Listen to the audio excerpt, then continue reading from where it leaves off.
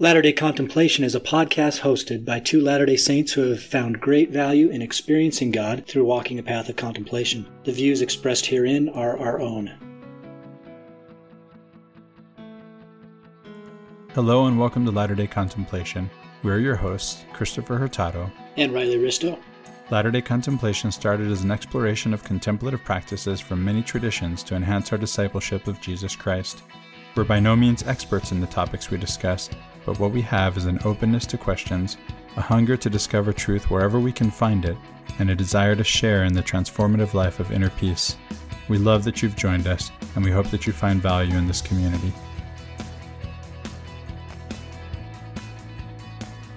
Hello and welcome back to Latter-day Contemplation. I'm Riley Risto. And I'm Christopher Hurtado. Chris, today we're joined by guest Greg Olsen, renowned LDS artist, and we're really excited to have him in we'll call it the Heber studio. He's joining me in my office today. Welcome, Greg. Hi, great to be here. Thank you for being here. So, Greg, we have been talking for, months, Chris, about doing an episode on art. We're both art lovers, art appreciators.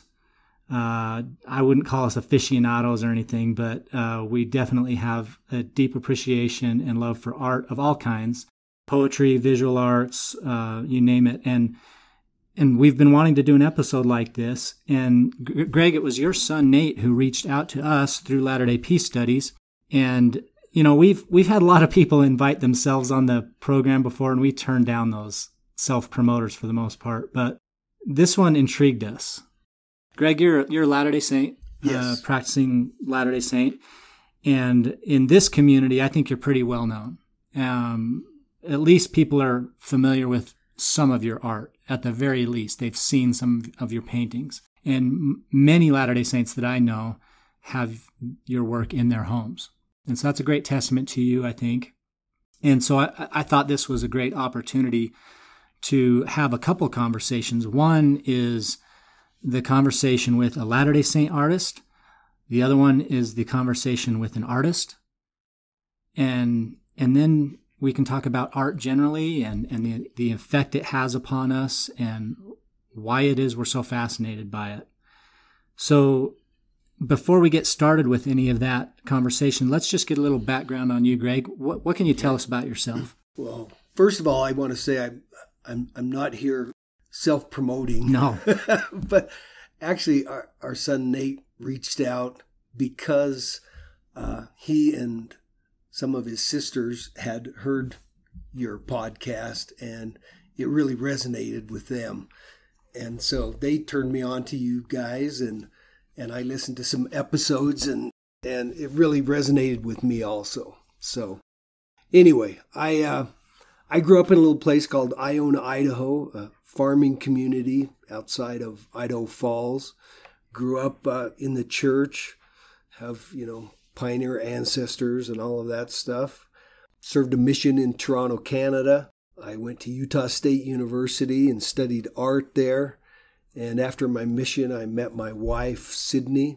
She's from Salt Lake, and we married. We've got 6 kids, 5 daughters, 1 son, and I think 17 grandkids and another one on the way, we just found out. So, And I met Sydney and I met your son Nate, and they're lovely people. And I do want to apologize. It sounded like I was implying that you were self-promoting. I'm just playing with you. No, yeah. But that's an important point to make because, when Nate reached out, he did so as a fan of the show, and he thought this would actually be a really interesting conversation to have. And I agree completely.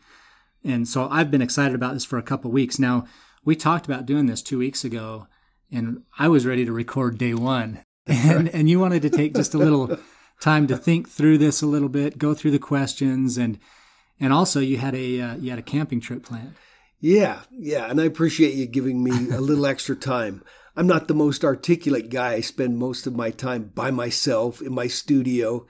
If I talk to anybody, it's just to myself most of the time. And so I appreciated the time to just kind of contemplate and think about what we might discuss here. And I had a great experience. Every year I like to get out for a few days just by myself. That's my therapy, get out in nature and Do you think that makes you a better artist, that level of solitude and kind of reconnecting with the self and with your surroundings?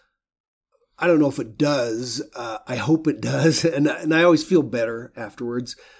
Just seeing new things. There's always something stimulating about new places and just spending time alone with your own thoughts and contemplating.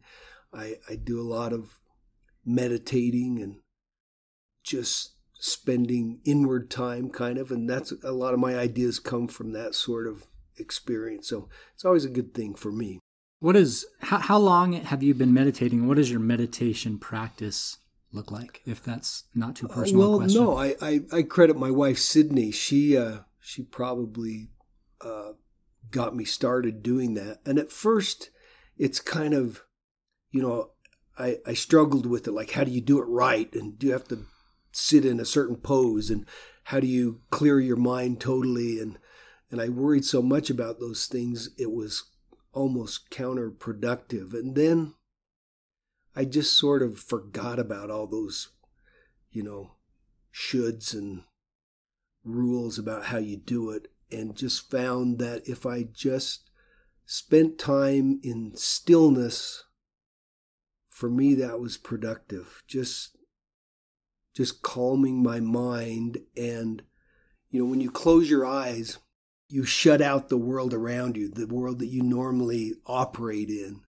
And when you go inward, I think that's a new world, and that's kind of where I discovered myself. And I think when they talk about, the kingdom of heaven is within us, I've really found that to be the case. And it's nothing for me happened magically in any particular meditating experience. It's kind of a cumulative effect.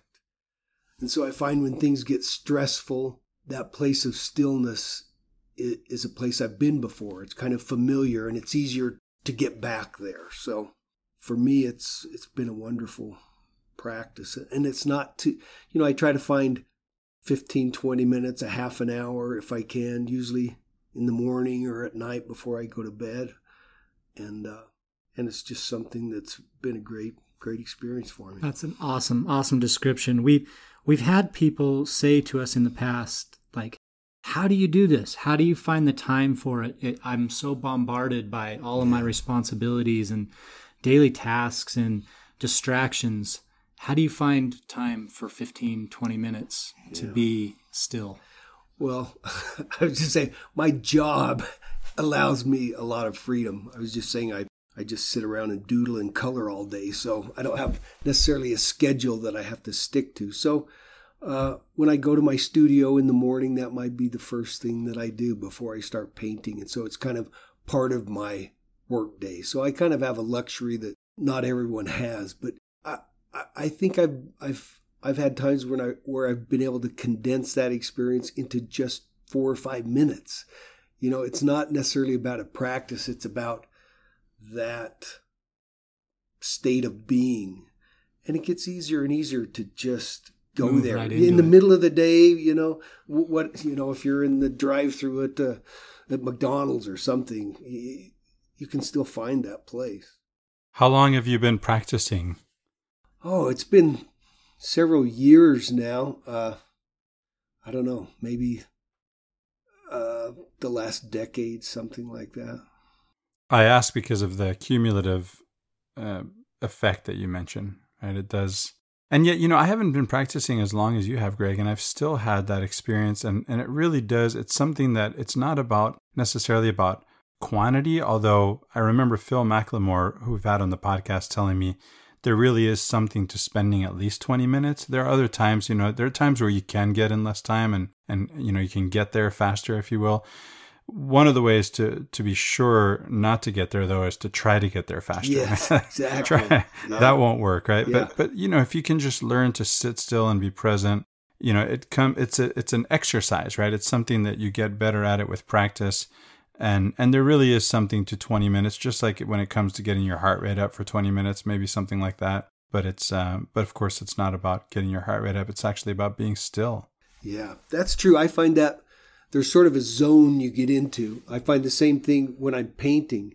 Painting is actually kind of a meditation in and of itself. When I get in front of the easel, for the first 15 minutes, I feel like I'm just wasting time. I don't get into it. I'm just messing around. But if I stay there, maybe 20 minutes or so, just without even noticing it, I kind of slip into, I call it the zone. And then it's just fun, and I'm accomplishing stuff without really even trying to. It happens, not magically, but you're in the flow of it, and it's there's no place you'd rather be. It's just a real sweet spot. Yeah, it's interesting to me, Greg, that you say you practice meditation and you talk about it as you're talking about it as a separate practice, because it is a separate practice from your painting, and yet the practice of the artist is meditative, right? Yeah, it's a solitary meditative practice. I think it's a testament to the idea of meditation itself as separate from your work as an artist, that it's so valuable, that you actually find it valuable to spend that time on top of the time that you spend doing the same thing in some sense as an artist. That's interesting. I've noticed sometimes when I'm painting a certain subject, maybe it's a landscape or a model, it can just be a simple object. I found that just any single object, there is enough interest and information to absorb from anything around us to really entertain us for hours if we really get into it. Everything is miraculous almost the deeper you go into anything. This chair next to me, what an amazing design, and its whole creation is just to bring me comfort when I sit in it. You develop a sense of gratitude just through observation. Yeah, I think it was Camus who said that you only really need to live one day to have enough to keep your mind busy for the rest of your life, Yeah. Even if you'd only lived one day. And I know that another contemplative author, Karl Knausgaard, is writing each day, or was at some point, about an object, just spending time writing about one object, whether it's a toothbrush or what have you. Wow. Yeah, I concur. Well, that sounds very much like what you're describing, though, the depth of experience. And it doesn't even have to be sensory experience in terms of the five senses. You can find that depth in stillness, closing your eyes, and getting into that zone. Absolutely. Without utilizing touch, smell, hear, seeing. Yeah, exactly. Well, it sounds like you're right up our alley. You're a natural contemplative, one that's been practicing a long time. And as you were describing your own practice, I think both Chris and I heard a lot of our own experience in that. Would you concur, Chris? Oh, yeah, absolutely. Yeah. So let's talk a little bit about art and your journey through art, how you came to be a professional artist, and maybe how you started and then where you are now. How did you begin? You say you studied this in college, but how did you transform into a career artist? Greg Olsen, the career artist. Well, I think it all started in the little town of Iona. There's not a lot of things to do for entertainment there, so what you find to do is usually stuff you invent yourself, and drawing was one of those things. So I always enjoyed it as a kid. I'd fill up sketchbooks, and then in high school, I really had an exceptional teacher. I took an art class, and Mr. Whitney was his name. I'm still friends with him today. But he would introduce us to professional artists in the area. And so by the time I was about a sophomore in high school, I decided that looks like more fun than milking cows and irrigating, So, and I was just naive enough to think that you just decide to be an artist and that's what you do. So I went to college and studied it and, continued to learn my craft. And that was very helpful. But the thing they don't teach you in art school is really what to do with your skill, your craft when you get out of school. So, that was kind of a rude awakening. But again, I think that's where being kind of naive served me well, because I really didn't have a backup plan. I just decided to be an artist and went for it and thought that's just all you had to do. And so you're painting cowboys. At first, when I left school, I left Utah State after I got engaged and got married, actually, and I worked as an in-house artist for a company in Salt Lake called the Exhibit Company, and they produced visitor centers and trade show displays, and I was the odd job artist. I would do signage and murals or whatever they needed. And after about a year and a half of doing that, I had lunch with an old friend, actually a missionary companion, who we got talking about what we were doing, and I told him where I was working. He said, if you could do whatever you wanted, Greg, what would that be? And I said, well, I'd like to just paint, just quit my job and paint paintings and, have people buy them. And he asked me some weird questions. He asked me, how much our rent was. And at the time, we had a little 2-bedroom apartment, 1 baby, and our rent was $197 a month. And our car was paid for. And he said, Greg, it's not going to get any easier. You might as well give it a shot. So we got psyched up, and long story short, I quit my job and just started painting.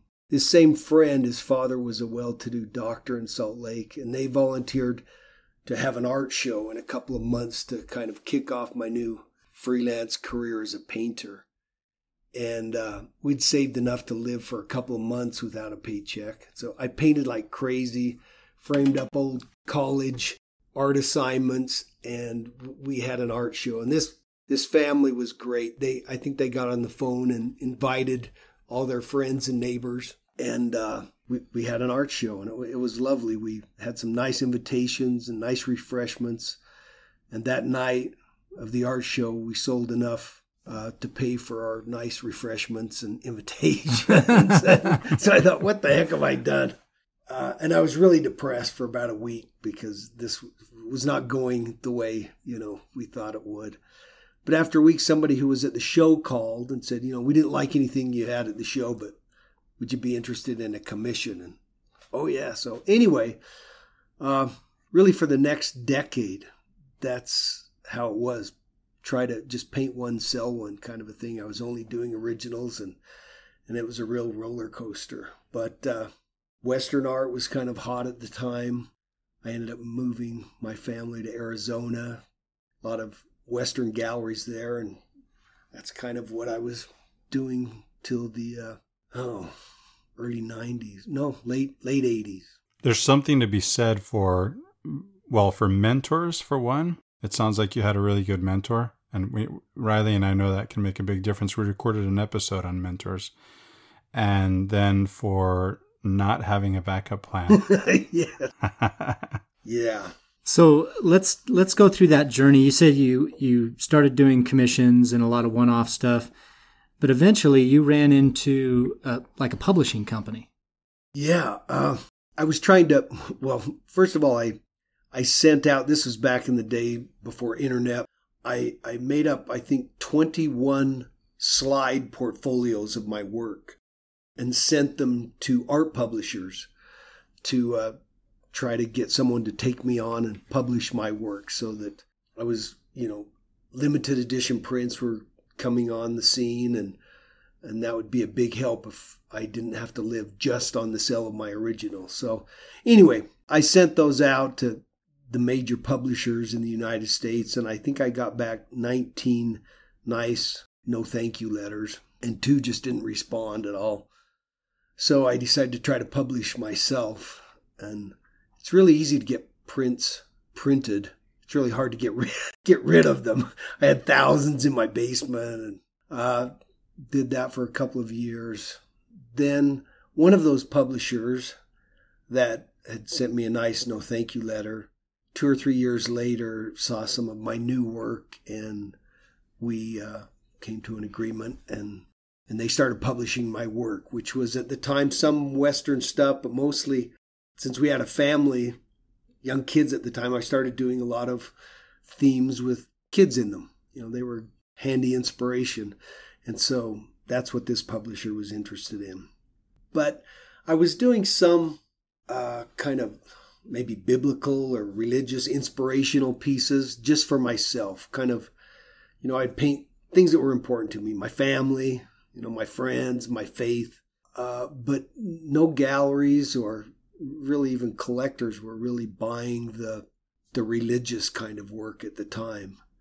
But this publisher saw a slide of a piece I'd done with Jesus in it, and they kind of took a gamble and decided to print one. And lo and behold, it sold out, and they decided this might be, a viable genre. Do you remember what that piece was called? Yeah, it was called In His Constant Care. I had a chance, because of the generosity of a collector, to go to Israel. And this collector said, I think this, just going there might influence your work someday. And as it turns out, it really did. It was a very generous, kind thing, because we couldn't have gone on our own.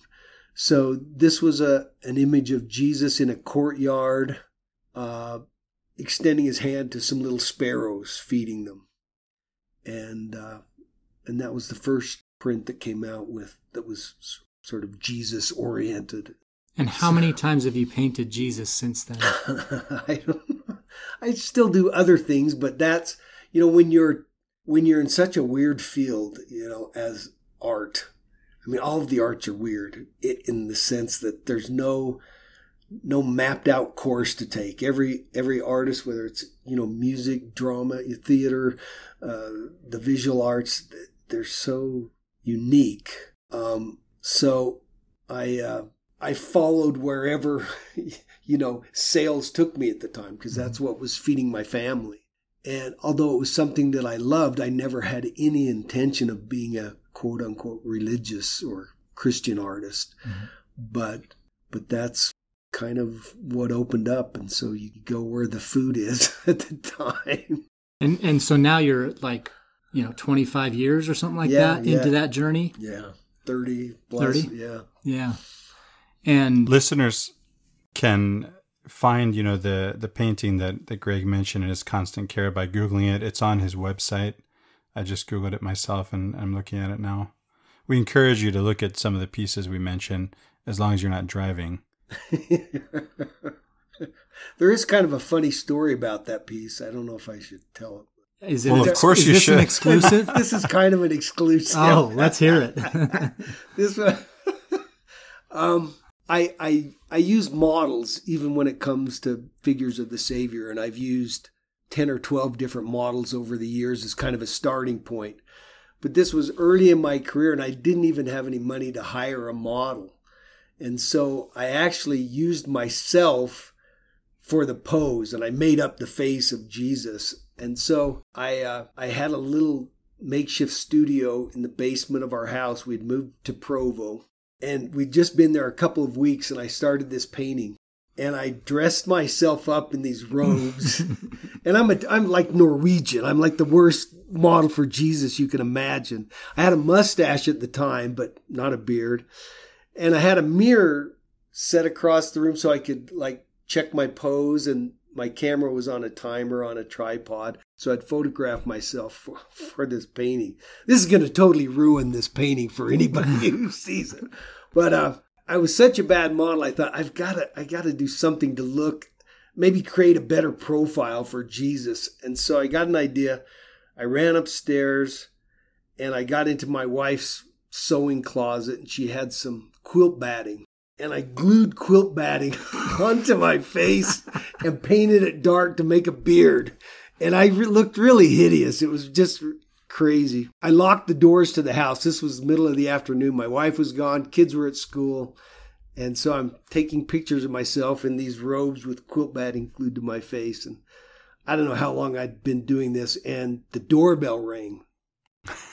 And I looked at myself in the mirror and I thought, I'm not going to answer the door. But then I realized it was about the time the kids get home from school, and I had locked the door. So I ran upstairs, go to the front door. I unlock it, open it, expecting to see my kids there trying to get in.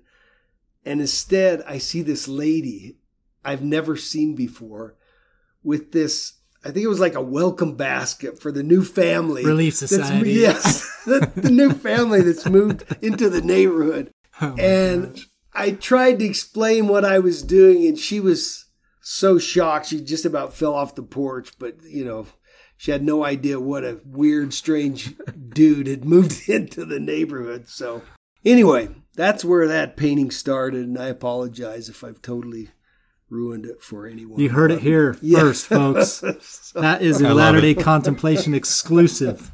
The origin story of Greg Olsen. So Greg, let's now transition to today. And you've been doing this for 30 plus years. Obviously successful, well-known art and name at least in the Latter-day Saint community. By the way, how far does your influence reach? Is it outside of our faith tradition? Yeah, actually, probably these days, it's kind of the scales have tipped where maybe 60% of the collectors of my work are non-LDS, 40%, come from Latter-day Saint background. How great is that? Yeah, it's a bigger audience, isn't it? Yeah. So you've been doing this for a while, and I think that you've probably got some ideas about how you like to do things and the way you want to convey the messages that you intend for your audience. And so I had this question, and I asked you this a couple weeks ago when we sat down at lunch, and maybe you've had some time to think about this, but I want to talk about the image of Jesus that you paint from a couple perspectives. One perspective is, first of all, how do you come up with that image? What is it about the way you paint Jesus that resonates for you? Well, Riley, we just heard the story of how he came up with the image of Jesus. Yeah. So this is very like a conceited self. Yeah, I have this weird absorbed God complex. Maybe there's more to the story. No, I think there must be. I don't know. But how do you come up with your image of Jesus? First of all, it really is the hardest subject I can think of, especially when you're presenting it to people who are Christian, who they themselves have a belief in Jesus. There's several factors that are involved. First of all, most of us are highly influenced by the images we've grown up with. I mean, I looked at all the same pictures everyone else did, and I've discovered that at least in most audiences, there is a certain spectrum of a look that people will immediately recognize as someone, an image representing Jesus, a certain look. And it may be totally off base, but that's what people have gotten used to. The European paintings that go hundreds of years back, we've all been exposed to those. And I think they kind of formulate a certain look for us. And so I was influenced by that. I also was trying to create images. I mean, like I say, I've been doing this for, as I think about it now, I mean, it's like 40 years. There weren't nearly as many images available when I started doing this as there are now. And I think it's wonderful that there are so many different options for people, for lack of a better word, that one person is going to connect with one image and another person with another image. So it's nice to have variety, but I think for me, I was also trying to capture my feelings about what the idea of Jesus is for me. And many of the images that I grew up with were kind of, some of them were frightening. I mean, they were sometimes harsh or unapproachable.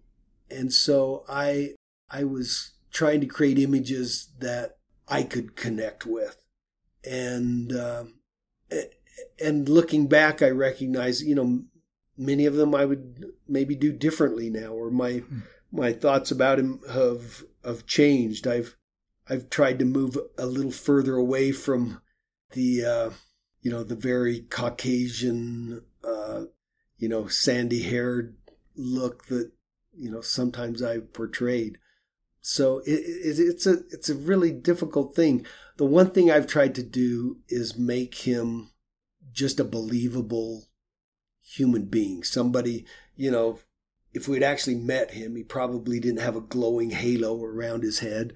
As artists, we use those kinds of devices to identify this figure as somebody important, as somebody special in our paintings. But if we had, met him on the streets of Nazareth, he probably would have appeared as a man of the neighborhood.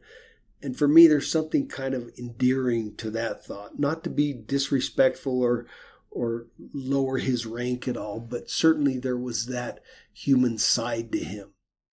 And sometimes in elevating him, we also push him further away.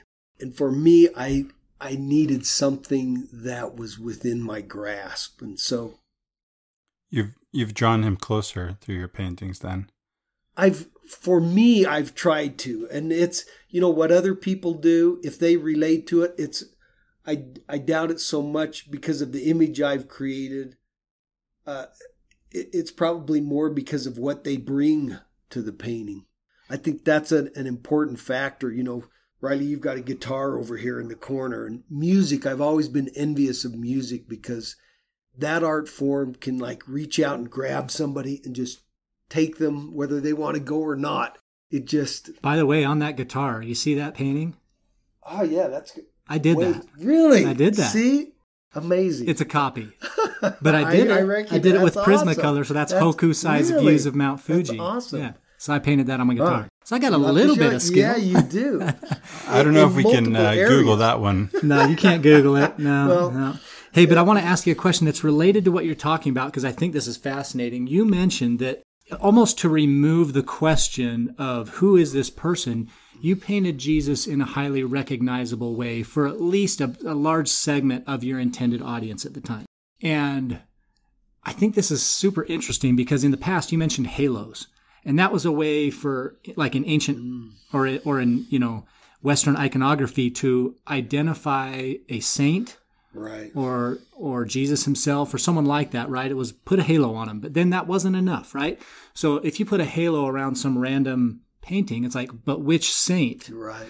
And so there started to be this tradition in iconography of specific symbols. And you see this all through Catholic art and Orthodox art where there's a set of keys. Yeah. And who's that? That's St. Peter. Or you've got arrows, poking out of a guy. Well, who was martyred by, arrows or stones, And you can identify the saint by this symbolic iconography in the work of art. And you've at least from what I've seen of your art, you've kind of foregone the standard symbols, and you've almost allowed people to immediately recognize the individual, but then get beyond the symbol into what the approachable Jesus, as you described him. And I noticed this in a lot of your artwork. It's Jesus, he's extending a hand to someone who, I don't know the names of them. You'll have to help me, but he's holding. I probably don't either. But there's one where he's holding a child, and then he's got his hand extended to another child in the river.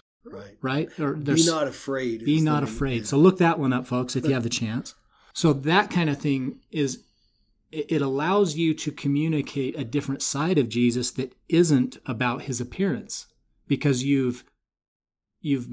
that's a given for a certain segment of the population. Now, as you've progressed and matured through your art, you said that you would probably paint him differently. And I like this maturation or this metamorphosis, because I think what happens with paintings of Jesus is oftentimes the image that people see that's immediately recognizable gets repeated by a lot of artists, and then that almost becomes Jesus for the people who are viewing it. I don't know about you guys, but the image that I grew up with, I was born in 1969. The image of Jesus that stands out from my youth is Warner Sallman's work. He died in 1968, Chicago artist. One of the things that he did is to put Jesus among sheep, or to have him knocking at the door. And those are other ways that you could identify him as Jesus. Or with children, of course, he already has to look like Jesus and have the children sitting on his lap. And we still see that in paintings of Jesus. But these are recognizable scenes from his ministry as described in the Bible, right? And you depart from that somewhat. You kind of create new scenes. Yeah, I make up scripture. Yeah, a lot of my images aren't necessarily illustrated scripture stories. It's really a concept I have about, what he means to me, or, the Christ consciousness concept. How would I see things? How would I see people if I could see through his eyes? How did he see the world?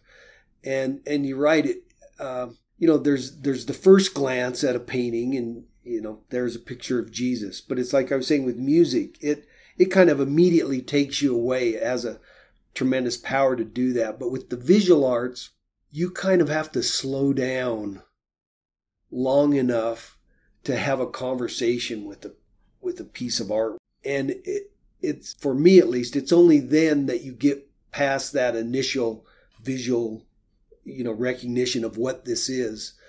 But if you will make that effort, the artwork will then give back to you. It's almost like you can have a conversation. You can learn something about the work. You can learn something about the way you interact with it. For me, that's the wonderful part about art. And that can be very personal depending on who the viewer is. And that's when it becomes kind of magical. Greg, you bring up another contemplative practice that those of us who don't paint can practice, and that is looking at paintings, right? And as you say, to actually spend enough time to enter into a conversation with it, right? I myself have spent countless hours at the Museum of Fine Arts Houston with my favorite Monets, just sitting, looking at them, and with other artists, with other favorite works. And that every Thursday I'd go when it was free for Houstonians. I was a Houstonian at the time, and just sit and contemplate those paintings. Yeah, that's a great experience. It really was. You bring up a great point about how to view these things and make it relatable for people who maybe aren't strong in their appreciation of art. So I love art. I can sit in front of a painting for 20 minutes, half hour if I want to, and stare at it and get something like as you described. My wife, not so much. She appreciates the beauty of it and then wants to move on to the next piece. And that's just a preference, and that's fine. But if you can relate what that is like to someone who doesn't already have that kind of bent, it might be akin to reading scriptures versus diving in and studying scriptures, or practicing a lectio divina, for instance, where you're actually contemplating what the scripture has to reveal to you for an extended period of time. Or in music, it might be, okay, well, that was a great rock song, but did you get the complexity of the voicing? Right. What about the time signature? What is that revealing to you? And I think that's a way to relate it to people who might understand music, who might understand, scripture or literature, but maybe don't get art. I like how you describe that. I think that's true. And I think some people probably worry about what was the artist trying to say here and decipher that. Maybe who cares about that? I would encourage people to, if they have even just a few minutes, to look at something and say, what do I find in this for me? Whether it's symbolism or just an emotional reaction or a memory, let it just trigger something in you, and then you run with it. One of my favorite things is to have somebody come and tell me what I was trying to paint, what I meant when I painted this piece. And it's always fascinating. Sometimes it's way better than what I had in mind. And I'll say, can I use that? Because that's really good. Well, you mentioned a couple minutes ago this idea of Christ consciousness. And I want to point out one of your probably most famous paintings, at least in my estimation, is it O Jerusalem? Is that what it's called? Yeah. And this is a painting of Jesus sitting on a hillside outside the gates of Jerusalem and kind of staring out over the city. And it almost calls to mind for me this idea of the contemplative Jesus. And what were you thinking when you painted that one? Well, the idea for that piece was born. We had a chance to go to Israel the first time, Jerusalem. And we climbed up the Mount of Olives one evening and watched the sunset. And I think for anyone who goes there, your imagination is always traveling back in time, trying to remember or imagine what it might have been like when Jesus was there. And so I had the idea for that painting when we were sitting there looking at a sunset, and just the setting put us in a very meditative mood of stillness. And, I thought of the scripture where it talks about him lamenting over the people in Jerusalem. Oh, Jerusalem, yeah, Jerusalem, how oft would I have oft, gathered you? And I think that invitation is still open to all of us. In a figurative way, he wants to gather us under his wing, and that's a very comforting, deep kind of concept, to have him gather us in and nurture us and teach us maybe a lot about ourselves. I find in trying to discover and explore the divine, the greatest discovery for me has been, wow, that's what we are, And I think Jesus would want us to look at that. There's something to be said for worship and revering him. But I think with our own children, or if you're a teacher, a parent, what's most gratifying is to see a student or a child sort of finally get it, and they recognize who they are, and what they blossom into does more for us than any praise or admiration they could heap on us. Yeah, I've always thought that God, Jesus, they don't need our adoration. They don't need our reverence. In terms of from a worship standpoint, right? They don't need that. Right. So there must be something outside of that they do desire, and or maybe they're completely devoid of desires. But I tend to think that they really feel good when we relate to them in just a very familial friend kind of way. That resonates with me. Maybe, there's some people that might be offensive to. I don't know. I know there is. Yeah. And that's another thing I've realized. Everybody's having a different experience here. I had a woman once, she was a gallery owner, and I was doing a show at her gallery, and she was very complimentary of most of my work. But she said, Greg, you have one piece that I hate. She said, no, hate is not a strong enough word. I abhor this image. And I'm like, wow, tell me about it. What is it? And it was a picture. It's called Children of the World. It's Jesus surrounded by all these children in native costumes from their homeland. And a couple of the kids, some of them are interacting with Jesus and some are interacting with each other. There's one little girl, she has a rabbit, a little bunny, and she's showing it to another girl. And she said, this gallery owner said, I hate this painting. If Jesus were really there, those kids would be paying attention. They wouldn't be messing around with bunnies and stuff like this. And it was really offensive to her because it seemed disrespectful. For someone else, it was like, oh, they felt love and they felt comfortable. This was their friend. So it's a different experience for everybody. That's a good point. Bruce R. McConkie had a famous falling out with a BYU professor, which anyone can find this on the web. And it was over the idea of a personal relationship with Jesus. Yeah. So doesn't that kind of speak to that, right? Yeah. And the differences of experience we all have.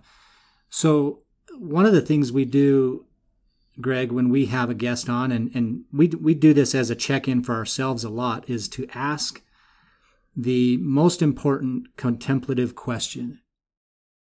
Where am I? But we would ask this of you. Where are you? Where's Greg Olsen today? Whoa. Take your time on that one. That's a really big question, yeah. Yeah, well, I am on a journey, and it's not, the scenery's not always the same day to day.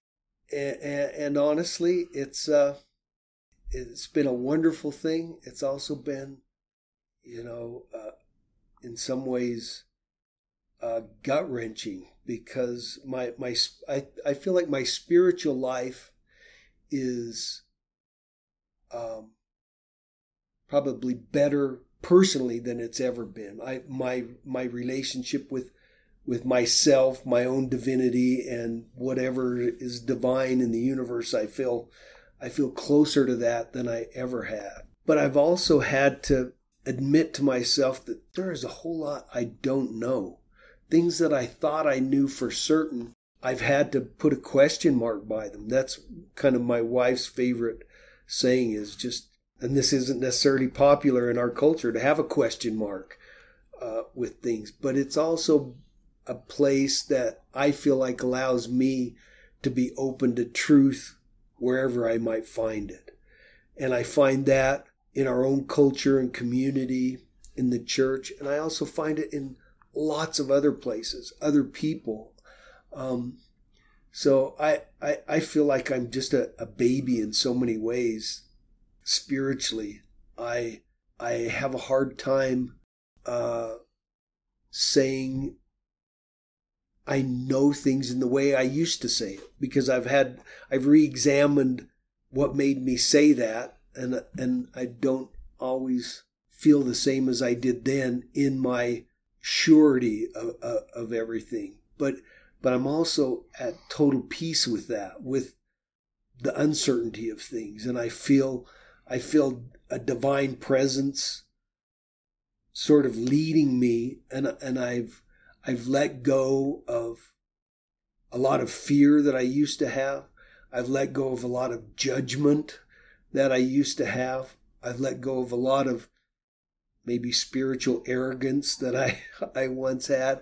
And again, I see everybody's on their own journey, and it's probably not for me to be the judge of where people are. I've settled much more on trying to make love the answer for most questions, and that's what I see in Jesus's example. That's the symbol he is for me, to try to love as purely as I can, and to just try to understand, don't try to fix everybody's problems. Just try to be there for them and sit with them and have empathy for them, because it's a journey for all of us. And we may be somewhere next year that we never thought we would be, sitting where we are now.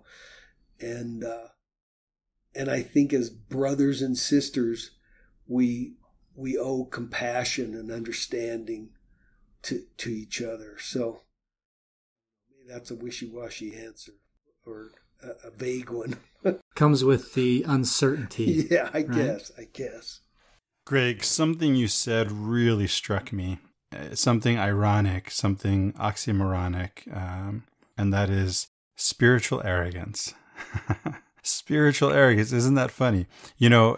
As a culture, as you mentioned, we really, and when I say we, I mean, firstly as Americans, and maybe even more so as Latter-day Saints, we have this is something that comes up from time to time on the podcast. Travis and I talked about this recently on one of these podcasts, whether on this podcast or on our sister podcast as a guest co-host. And that is that because we don't have the training in our education, like say Europeans do, in terms of literature and things that make us think more, well, I think I can say contemplatively, that make us think about possibilities, alternatives, different ways of thinking about things.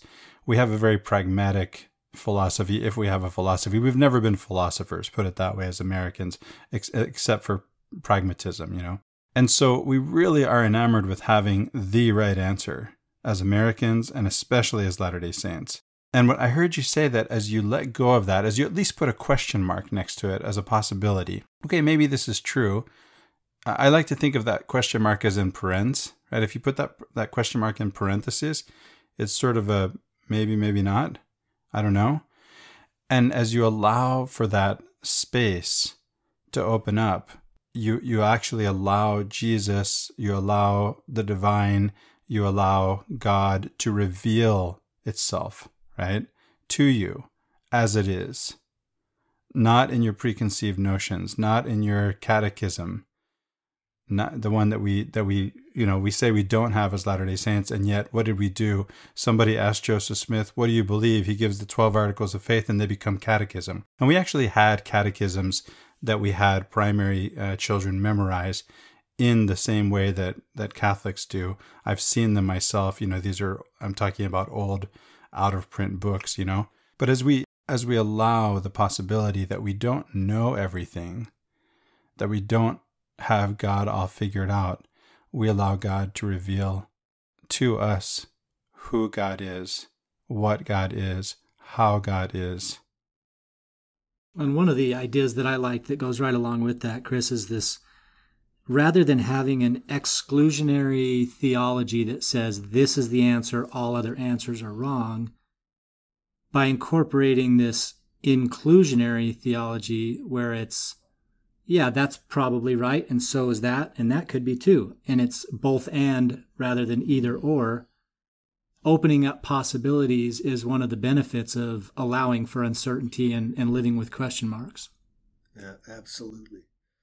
I think this day and age we live in with the internet, there's so much information out there. And this rising generation, this is what they're growing up in. I think of my own family, my kids, the things that they live with on a day-to-day basis. It's a different church environment that they're growing up in, and they deal with questions that maybe a lot of us didn't grow up with. And I think, if nothing else, if we can just realize that people will form opinions, members of the church, about different subjects based on their own experience, information they've been exposed to. And in some ways we have to be understanding of that. Our church history, for example, is, it's messy enough that we should at least be understanding of some members who are challenged by that. And not just, throw them out the window, to be with them, to sit with them, to be understanding, and not, I hate this kind of, informal shunning that sometimes we do when people are perceived to feel a little bit differently. Hopefully, love can prevail in those situations. And if we see that most often when it's members of our own family that see things differently. Boy, for me, nothing's worth, cutting off that association just because someone sees things a little differently, interprets things a little differently. I think the gospel of love is big enough to handle those kinds of differences. If I can use the term Mormon, there's more than one way to Mormon. Yeah. As a verb. Yeah. I have found that to be true. So what's next for Greg Olsen? Where do you see yourself going with your art? What are you doing currently that might be just slightly different from what you've been doing? And where do you see yourself going in the near future? Oh, wow. That's a really good question.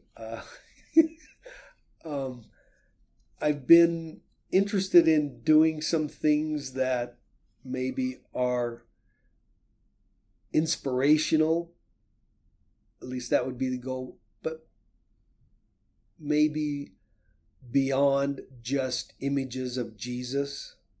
And in trying to respect the subject matter, sometimes, it can feel like you're just a machine. Like, okay, pop out another painting of Jesus with kids, Jesus with sheep, Jesus whatever. And I think I would like to reserve those paintings for when I feel like I really have something to say, and maybe spend some time, here's an example, and after conference weekend, I'm not sure, but I've been intrigued by the divine feminine. There aren't a ton of images out there that sort of reflect that concept. I have 5 daughters, 1 son, and I see, what does that mean for for my girls? Is there imagery that could be out there that would give them a healthy concept of their own divine nature as a woman? I have no idea what that imagery would be. I'm wrestling with it, but there are some artists out there that are painting divine feminine type subjects. Yeah. And in a way, it sounds even kind of oxymoronic to say divine feminine, objects or subjects, because it is a mystical concept in and of itself. A lot of people think, well, divine feminine, heavenly mother. And that's an aspect or a symbol for the divine feminine. So as you're contemplating these ideas around the divine feminine, what do those look like? Have you gone into that yet? Have you started those? Oh, yeah, but I honestly don't have an answer for that. I mean, there are lots of different avenues you could take, and that's actually part of the process I'm in right now. Is, I don't know if you'd call it research, but I spend a lot of time seeking ideas, and that was kind of part of my little vision quest week this last few days out camping by myself. Now, you didn't say vision quest before. You were just out there looking at stars and contemplating. Yeah. Now I'm intrigued. I can't wait to see what you come up with. Yeah, well, I can't wait either. We'll see. So if you have any ideas, pass them along. Well, we did do an episode on the divine feminine with Jennifer Finlayson Fife, which was one of my personal favorites, Chris. I started listening to that. I haven't completed it, but yeah, great material. One thing we did, Greg, in preparing for that episode, we knew we wanted to do it for a long time. We knew we needed the right guest, and we knew we needed a feminine voice, And one of the things that we did in addition to that is we reached out and we asked for questions. So as you've suggested, Greg, others might reach out to you with their ideas. How can they do that? Absolutely. Wow. How would they find you? I think on my website there's contact information, or if the two of you hear anything, please pass it along. I'd love to have input, especially from women, because as you talked about on your podcast, it's fine for us as men to sit and theorize about what would be helpful or what would be of interest to them, but that's really, I guess there's a message that could go to men regarding the value of the divine feminine, but that's another facet of it. I'd like to speak to the women themselves in a lot of ways. Yeah, I mean, we could theorize, like you say, a lot. And one of the ways we've thought about this is to say that, if there's sort of a Venn diagram with men and women as bubbles in this diagram, right, and you overlap one or the other with divine feminine, there's going to be a lot more women overlapping with divine feminine, right? I mean, that's that natural proclivity. It's not exclusive, but you definitely want to mine female voices for ideas and thoughts about the divine feminine. Yeah. It's interesting to note, guys, that the word theorize comes from the Greek theoria, which means contemplation. Oh, interesting. Chris is quite the etymological wordsmith. Yes. Well, Greg, is there anything that you wanted to finish with? Any last thoughts? We're rounding out over an hour now, but that's where we normally keep it. What thoughts did you have? I just want to say thank you again to you guys and what you're doing. It's been a blessing to members of my family to have just a little bit of a nuanced look at the things we believe in, and you seem to find good and value in what's already here, but also your ideas touch some of us who might be, a little more nuanced, and I think that's a real treasure. So thank you. Thanks for that endorsement, Greg. Appreciate that. And we've really appreciated being here, telling us your story, being vulnerable, expressing the importance of art for you. And I think that anyone listening to this should absolutely dive more into the visual arts and art in general. as a way to contemplate the divine within. I mean, it really does reveal a lot to us. Indeed. Thank you. Well, again, Greg, thanks for being here. Chris, did you have any last thoughts? Only to say thank you, Greg, and thank you, Riley, and thank you also to Christian Hurtado, my son, for editing this podcast. Yeah, this one's going to take some work. and of course, I'll invite Greg and other listeners to review the podcast wherever you do that. Where do you do that, Riley? Oh, Stitcher, Apple, Google Play. We're on all the major podcast providers. Please like, comment, subscribe. And we really appreciate your feedback. So let us know your thoughts on this episode or any other. You can reach us at Latter-day Peace Studies on our Facebook page or on Messenger if you want to just message us directly, Christopher Hurtado and Riley Risto. So you can find us there. So for Latter-day Contemplation, I'm Riley Risto. And I'm Christopher Hurtado. Have a great week, everyone.